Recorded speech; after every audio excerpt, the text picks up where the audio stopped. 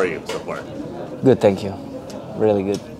2022 was indeed a challenging year. What was the greatest challenge last year's MotoGP? The greatest challenge was to deal with bad results and keep the same energy and keep the same work ethic and the same belief. And finally, I would say that we managed to do so, and we managed to finally, you know, believe that this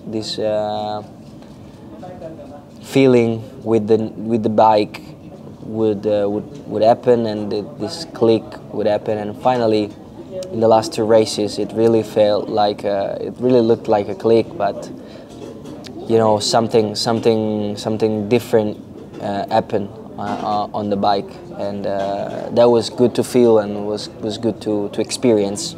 Testing for this year, how's the bike so far? So we were very pleased with the top speed of the bike. We were very pleased with that. We were very happy with the race pace.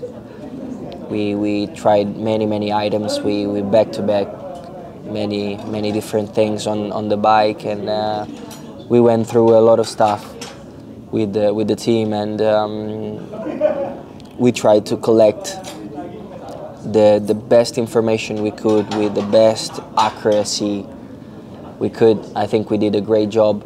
Unfortunately, that took away some energy and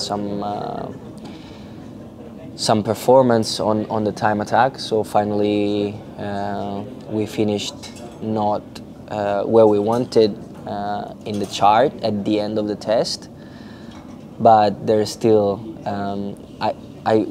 I believe that we collected very interesting and accurate data, and I believe that the team can solve and can put everything together for the next tests and for the start of the season. Speaking of challenges again, what do you think would be the greatest challenges that's going to happen for 2023? You mean for me, or? Yeah, for you. Yeah, for me it will be really important to bounce back, to get back to do good results and podiums and winning races. That would be really nice to experience. So we've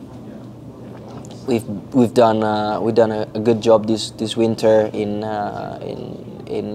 physical conditioning, and I think I'm in a good place mentally as well. I have a lot of revenge energy, and that's a good energy. So let's see how the season starts, and then let's see how the season develops. As I said, I have a lot of energy in myself.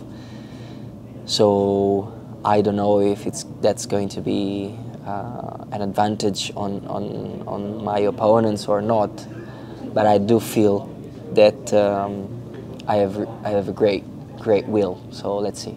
All right, Franco, thank you. Maybe you have some few messages for your fans here in the Philippines.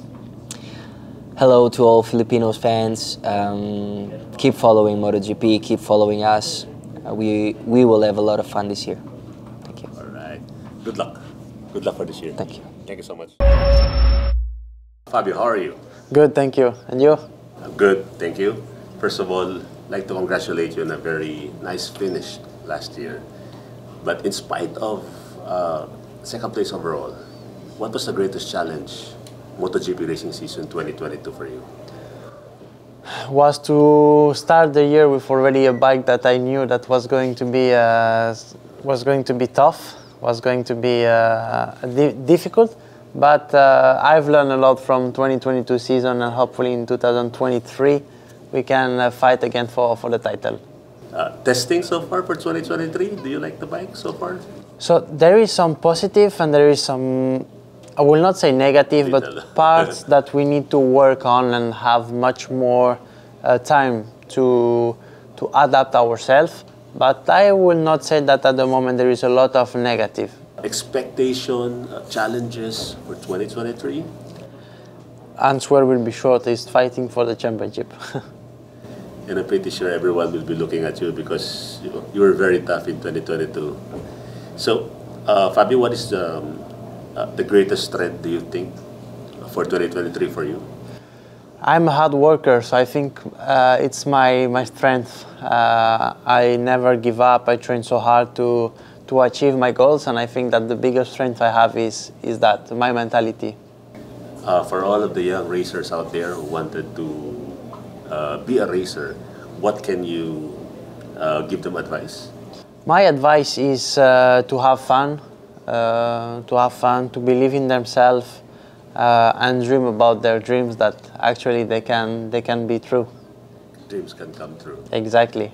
Okay, Fabio, you might want to say a word to your Filipino fans. Yes.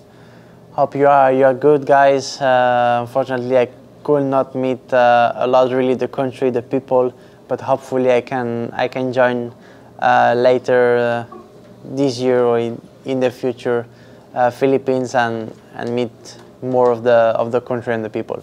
Ciao, ciao. Thank you so much. Fabio, thank you so much. Thank you very much.